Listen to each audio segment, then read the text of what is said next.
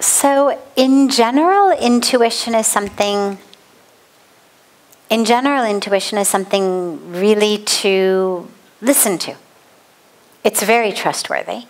It comes from our own inner knowing. It's absolutely a voice, a power, a knowing that you want to cultivate. The dilemma comes in that a lot of times we think something is actually intuition, and really it's just fear or desire. So someone may say, oh, I have an intuition that I'm supposed to be really rich. Can you help me get there? I have an intuition I'm supposed to be president of the country. Maybe. I'm not the intuition police. I can't tell you exactly whether that's true or not, but I would say probably it's more likely that that's a desire than an intuition. In the case of your friend who had this intuition the day before her marriage that she shouldn't get married, maybe it was an intuition. Maybe it was just premarital jitters. Maybe it was just the, oh my God, am I making the worst mistake of my life? Jitters. Most people, unless they are significantly older, have been dating or even living together for years and years and years and years and years, and the marriage is just a formality, most other people have some aspect prior to a marriage of, oh my God, is this the right decision? Oh my God, what if I make a horrible mistake? Now, in the West, where there's much more of a tradition of divorce, people may think, well, all right, anyway, it's a wrong decision, I'll get divorced. In Indian tradition, it's much more difficult because there's such a stigma about it. There's such a taboo about it, and you're sort of expected to live in any circumstance, regardless of how awful it may be.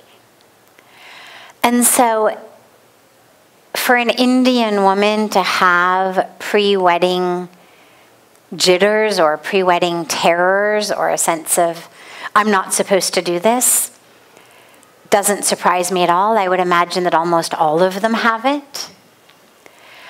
Again, though, I can't get in your friend's mind. I can't tell you whether it was just the fear that probably they all have, and certainly should have, because you don't know, or whether it really was intuition. The dilemma is, at this point, it doesn't actually matter, because she married him. And so now the question becomes whether it was simply fear or actually intuition. She's now married. And now she needs to decide what to do. Assuming that the relationship is not harmful for her, meaning that she's not being abused in any way, not sexually, not physically, not emotionally, not psychologically, not spiritually. And it's just a matter of maybe an annoying mother-in-law, or a matter of some different views on, day-to-day living things, and you get general conflict, and, in that case, I would try to advise her to figure out how to make it work, because she's in it. And she will learn a lot of valuable lessons in learning how to make something that doesn't feel 100% perfect, how to make it work. No relationship is perfect. We've always got to work on it. There's always compromise. There's always things about the other person that you wish were different. But if the relationship is actually one in which she's being harmed on any level, thwarted on any level, repressed on any level, suppressed on any level, she may seriously want to think about getting out. And I know that's not a really popular view in India, and yet I think it's important. I think as as cultures shift and society shifts and values shift, that the emphasis on staying together, which is beautiful and wonderful and amazing, and I am in awe of the resilience of so many Indian relationships.